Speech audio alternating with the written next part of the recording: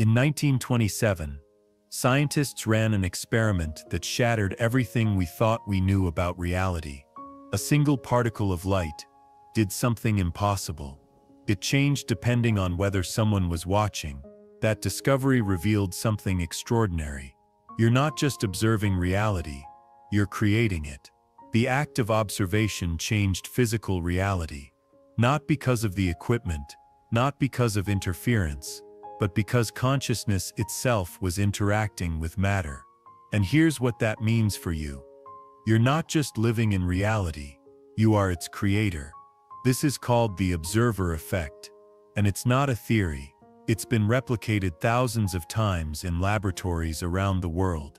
Werner Heisenberg, one of the founders of quantum mechanics, said what we observe is not nature itself, but nature exposed to our method of questioning. At the quantum level, particles exist in what's called superposition. They're not in one place or another. They exist in all possible states simultaneously, as pure potential. Think of Schrödinger's famous cat, both alive and dead until someone opens the box. That's not just a thought experiment. That's how quantum particles actually behave. An electron doesn't have a location until you measure it. Before observation, it exists as a probability wave, a field of potential spread across space. But the instant you observe it, that wave of possibility collapses into a single, definite reality. This disturbed Einstein so much that he spent decades trying to disprove it. He famously said, "God does not play dice with the universe." But Niels Bohr responded, "Einstein stopped telling God what to do." And every experiment since has proven Bohr right. Consciousness doesn't just observe reality. It participates in creating it. Pause for a moment. Take a breath. Say this out loud. I am not separate from what I observe. I am the observer creating my reality. Feel that shift. That's not motivation. That's quantum mechanics. In 1978, physicist John Wheeler proposed something that sounds impossible. Imagine you're watching a basketball game on replay. The ball is in midair, heading toward the hoop. But here's the twist. You can decide right now whether the ball goes in or misses. And your choice changes what actually happened in the past. That's not science fiction. That's the delayed choice experiment. Wheeler showed that you could decide how to measure a photon after it had already traveled, and your choice now would determine what path it took in the past. The future was reaching back and creating the past. Your observation now doesn't just affect what happens next. It affects what already happened. Then there's quantum entanglement. When two particles become entangled, they remain connected regardless of distance. Change the state of one, and the other changes instantly, even if it's on the other side of the universe. Einstein called this spooky action at a distance, because it violated everything classical physics said was possible.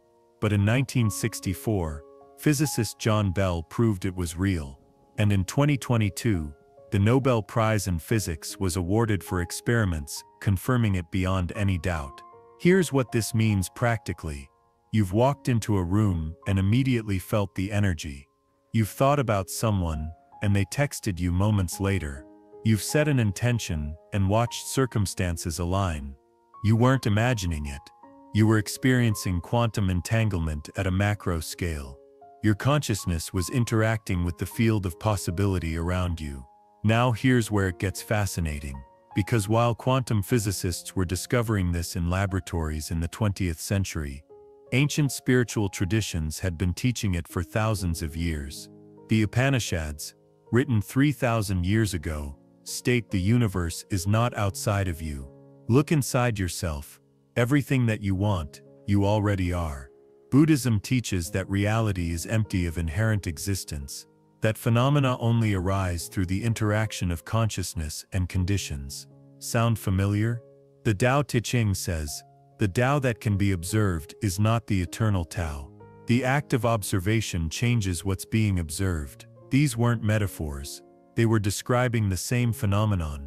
Quantum physics would later prove with mathematics. And here's the practical part. You've experienced this. You've walked into a room and felt the energy shift. You've thought about someone, and they called. You've set an intention and watched reality reorganize around it. You weren't imagining it, you were observing. And observation, as we now know, is creation. And here's where it gets wild. Because scientists are now proving what these ancient texts described. Not through philosophy, through repeatable experiments with measurable results. In the 1970s, Princeton University established the Princeton Engineering Anomalies Research Lab. For nearly 3 decades, they ran experiments testing whether human consciousness could influence random number generators.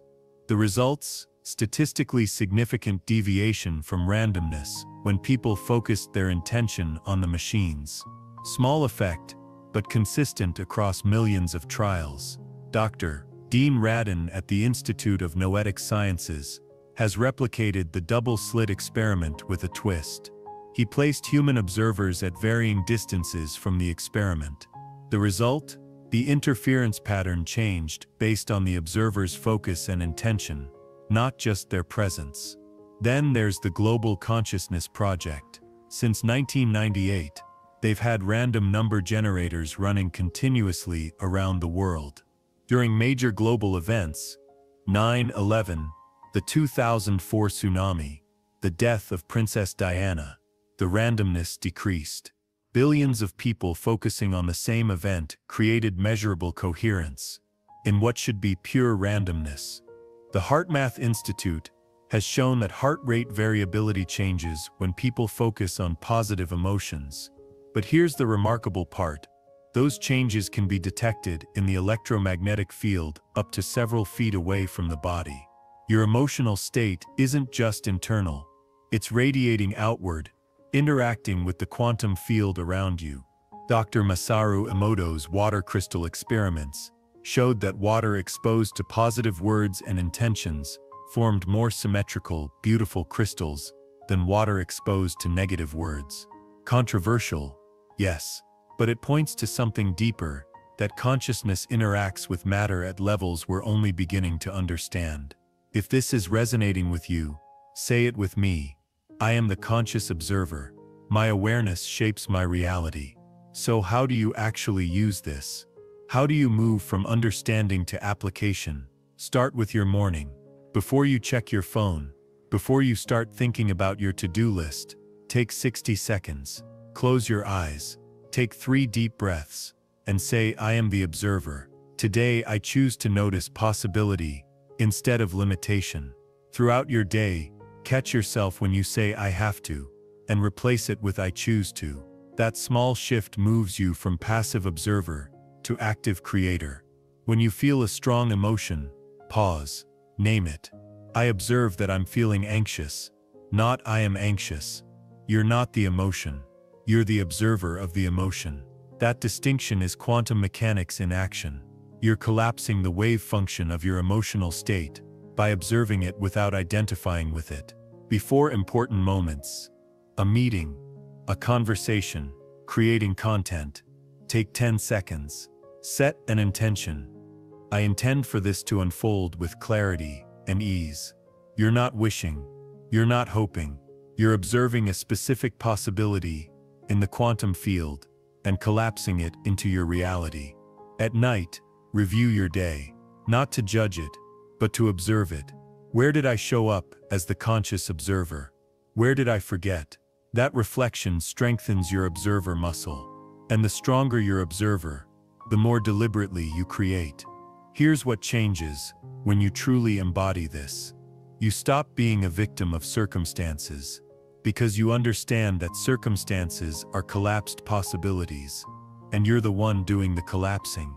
You stop waiting for permission, because you realize there's no external authority greater than your own consciousness.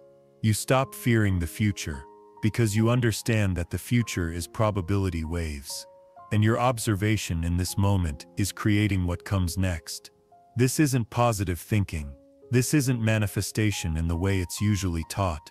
This is quantum mechanics applied to your daily life. The ancient mystics knew it. The quantum physicists proved it. And now you get to live it. You are not a passive witness to your life. You are the conscious observer collapsing infinite possibilities into the reality you experience. Every moment is a choice point. Every observation is an act of creation. The question isn't whether you're creating your reality. You already are. The question is, are you doing it consciously or unconsciously? And if this shifted something in you, hit that like button. It tells the algorithm to share this understanding with more people who are ready for it. Drop a comment and tell me, what's one area of your life where you're ready to shift from passive observer to conscious creator? Because here's the truth that quantum physics reveals. You've always been the observer. You've always been creating. The only thing that's changing is your awareness of it. And awareness, as we now know, is everything. You are the observer. Welcome to your quantum shift.